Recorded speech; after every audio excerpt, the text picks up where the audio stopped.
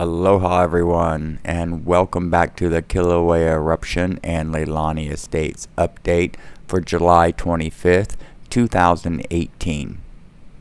Tonight there's a few interesting things to talk about and also to show you. But before we get started, if you haven't subscribed already, why don't you go ahead and do so now. That way you can be notified of any new updates or videos that I post. And of course, if you like this video, don't forget to thumbs up it. So anyways, let's get to the update.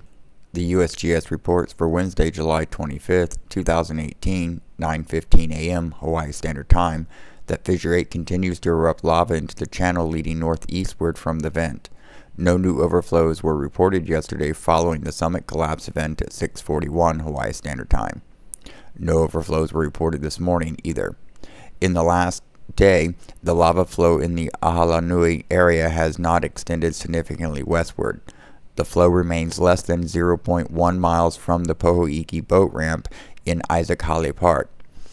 The active ocean entry is still a few hundred yards to the east of this lava flow edge. No other fissures are active as of this morning. Lava fountaining at the active vent remains relatively low and is mostly below the height of the current cone, about 50 meters or 55 yards. Pele's hair and other lightweight volcanic glass fragments from the lava fountain at Fissure 8 continue to fall downwind of the fissure, dusting the ground within a few hundred yards of the vent. High winds may carry lighter particles to greater distances. Residents are urged to minimize exposure to these volcanic particles, which can cause skin and eye irritation similar to volcanic ash. Over on Highway 130, just south of Leilani Estates, observations are collected on a daily basis, and currently there's been no significant changes in temperature, crack width, or gas emissions. Up on the Kilauea Volcano summit, the most recent collapse event occurred at 6:41 a.m. Hawaii Standard Time yesterday, July 24th, and was similar in character and magnitude to previous events. Seismicity has increased steadily since then. Since yesterday afternoon, the number of events per hour has fluctuated between about 20 and 40. The next collapse event is expected this afternoon or evening. Inward slumping of the rim and walls of Halemaumau continues. Sulfur dioxide emissions from the volcano's summit are very low. This gas and minor amounts of ash are resuspended by wind and are being transported downwind. Small bursts of ash and gas may coincide with the summit collapse events. The summit region is occasionally impacted by sulfur dioxide from the lower East Rift Zone eruption. And now for the EPA Air Monitoring Sensor Report. The Pahoa High School sensor currently reads at 9:15 p.m. for sulfur dioxide 0.0027 parts per million. The Nana Valley Estates sensor currently reads at 9:22 p.m. for sulfur dioxide 0.0 parts per million and for hydrogen sulfide 0.0 parts per million. In Leilani Estates at 9:22 p.m. the sensor for SO2 read 0.0 parts per million and 0.0 parts per million for hydrogen sulfide. And finally, for the sensor located at the Kalapana Seaview Estates at 9:22 p.m., sulfur dioxide reading was 0.0 parts per million, and the hydrogen sulfide reading was 0.0 parts per million. And now it's time for a look at that there. The first video we're going to look at is from USGS, and it's of Halemaumau during an earthquake, which is happening now in the video. If you look to your middle left, you'll see the edge of the crater there collapsing again on itself. It's pretty interesting to watch, and as you can see by the ash cloud that's starting to rise, that the ash and debris that's coming out of these collapse events isn't necessarily from an explosion.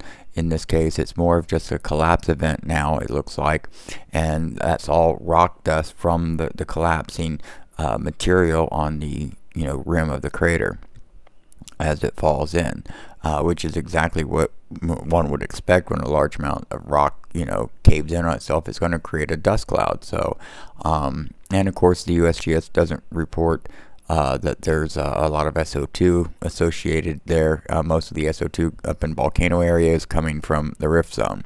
Next, I want to look at the Fissure 8 video that I showed during the USGS report. If you look at the top left corner of the screen, there you see Nohea Street, and that intersects right there with Leilani Avenue. Now if you look at the top right middle area, you see those little puffs of white. That's the fissure line going down rift towards the Kapoho area. I just thought it was pretty cool. And if you look right there to the left of the cone, you'll see the lava tube still there. However, it is smoking quite a bit. The next thing I want you to look at that there is right there in the center of this photograph. That is what they call ponding in the channel, if I understand USGS people right. So that is a actual potential area for breakouts and overflows if anything down the channel towards the ocean clogs up. By the way, this is located apparently looks like just west or westward of the Kapoho crater. The next photograph I want to show you is really cool, and I'm kind of excited to show it to you.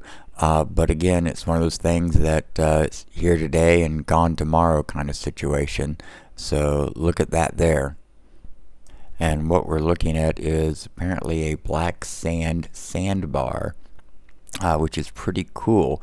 It's formed out there on the southern edge of the flow that is in the ocean, just north of Isaac Holly Park.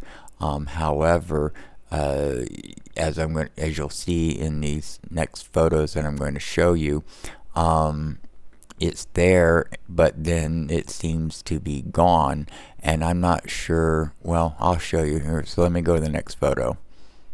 As you can see in this photo, that's looking towards the north, and that's Isaac Holly Park, and above it is what's left of the sandbar. This photo was taken after the previous ones, according to timestamps, and then we have this one. And according to the timestamp on this one, it was taken July 25th today. And as you can see, it's either one of two things. Either the sandbar has washed away or been taken away with the tide, or the lava has advanced and filled in the little bay area that was being created. But you can still see in the photo across the middle to the right, that dark line, that is black sand beaches now up on the edge of the lava flows. But of course, you know, here one day, gone the next, so who knows what we're going to get when this is over. Okay, and that does it for look at that there. Now, in a previous video, I asked everybody, you know, once this was over, what would y'all like to see, or you know, for me on the channel, you know, what would y'all be interested in? And a lot of, you know, people seem to say they want to see more of the island and, you know, and other places and, you know, things of that nature. Well, just so everybody knows, I don't know if y'all are aware, but I do have I think it's like maybe 30 videos, maybe less. I don't remember the actual count, but it's a good quantity of them from places all over the island.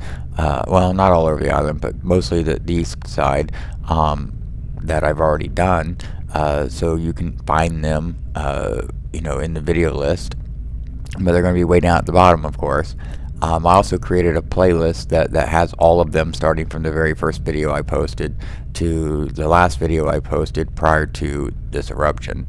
And this video that you're looking at here is actually me taking ATV out over the lava flats to an area north of the Champagne Ponds, and end up finding this really cool area, which is this black sand area. It's not a beach, it goes out to the cliff, but it's like on the top of a bluff there, and it's just this stretch of black sand, and it's really fun to ride in.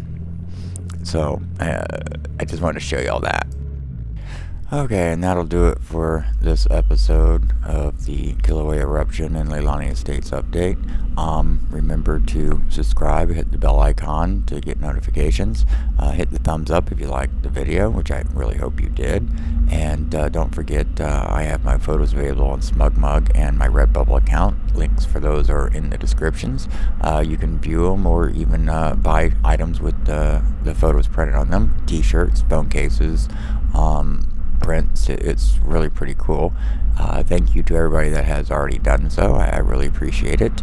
And I guess that'll do it for tonight, guys. Thanks for listening. Have a good morning, afternoon, or evening. This has been the Kilauea Eruption and Leilani Estates update for July 25th, 2018.